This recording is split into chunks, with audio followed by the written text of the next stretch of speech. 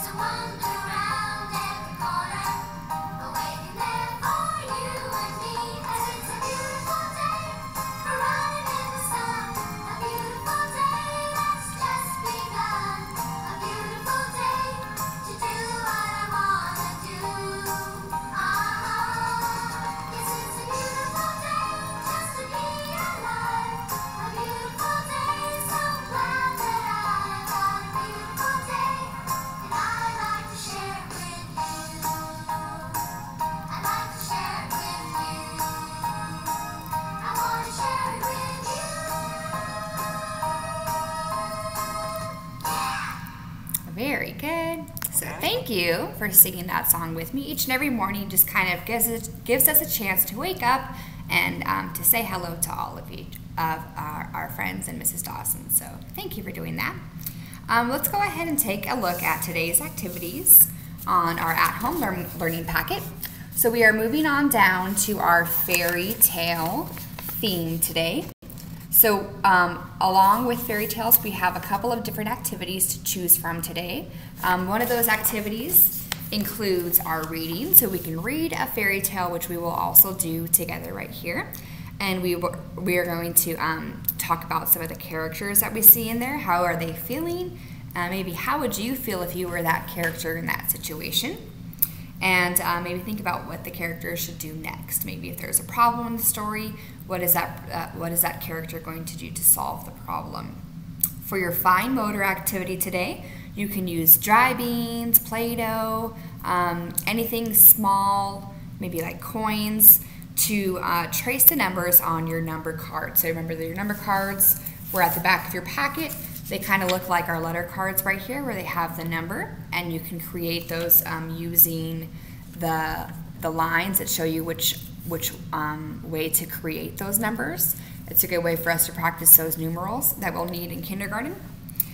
For letters and sounds, if you have a pipe cleaner, maybe you already have a wand at home or something long that could serve that purpose, you can go around the house, find different objects, and then as you point to them, say the object and then also say what the beginning sound is. So if I pointed with my wand to the light, I would say light starts with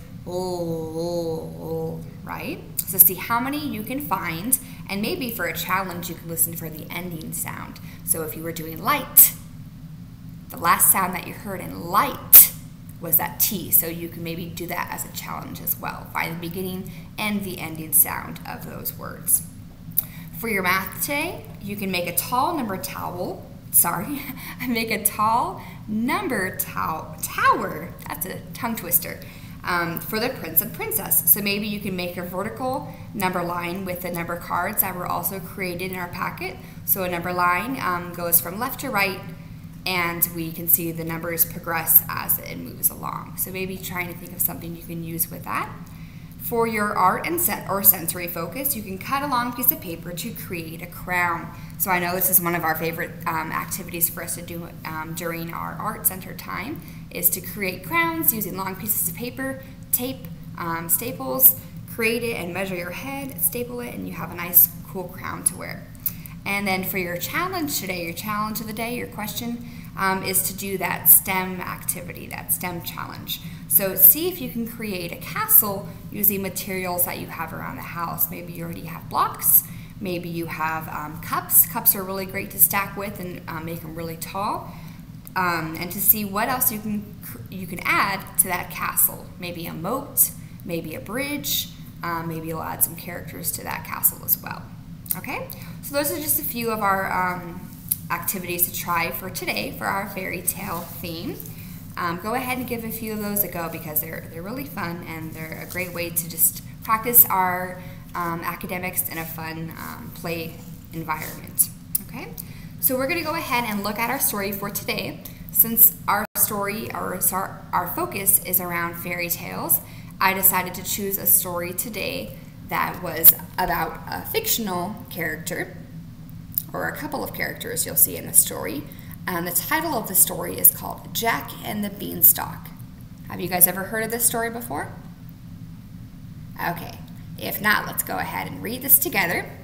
And even if you have read it before too, it's good to read it again and see if something's different that you remembered or something the same that you remembered from the story. So Jack and the Beanstalk. The illustrator who drew the pictures is Ian Smith, and it was retold by Lisa Charlesworth.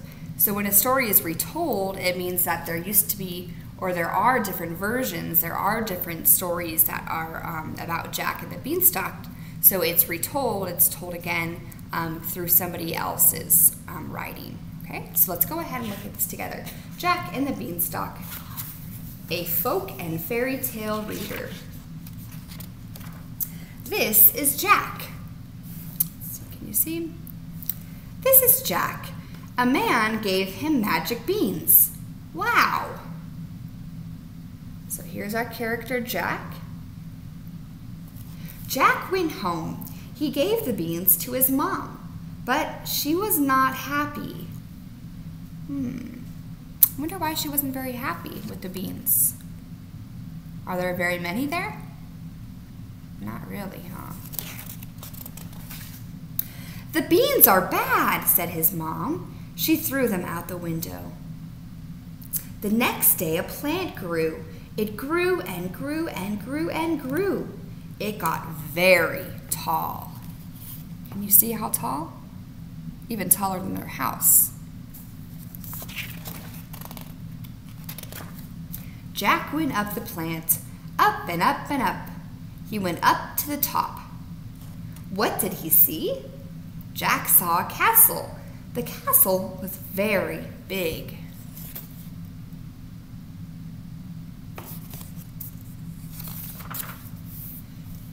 Jack saw a scary giant. The giant was sleeping in a chair. So if you could see his zzz, that means he's sleeping, right? All those letters Z's. Jack saw a magic hen. The hen had laid an egg. Wow.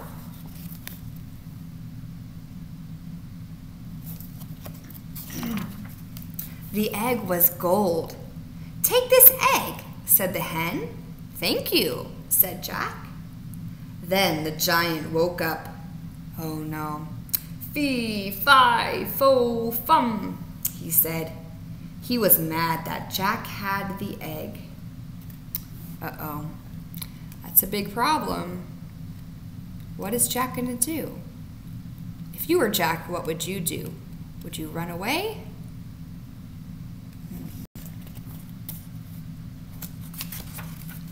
Oh no! Jack ran and ran and ran. He ran away from the giant. Jack went down the plant, Down and down and down, he went down to the bottom.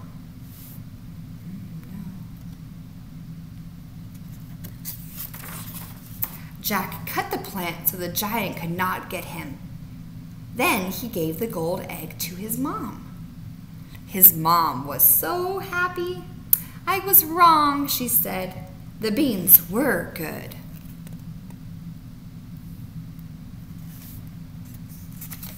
And that is the end.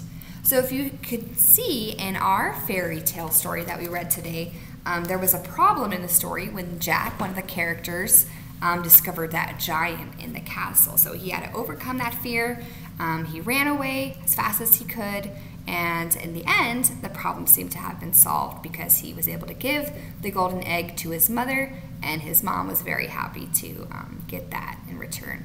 So it was great seeing you all today here on our Google Classroom. I will see you again tomorrow on Tuesday, and I hope you have a wonderful Monday. Again, if you have any other questions, feel free to call me, to contact me through my email or through Remind as well. Okay? I will see you all soon. Bye!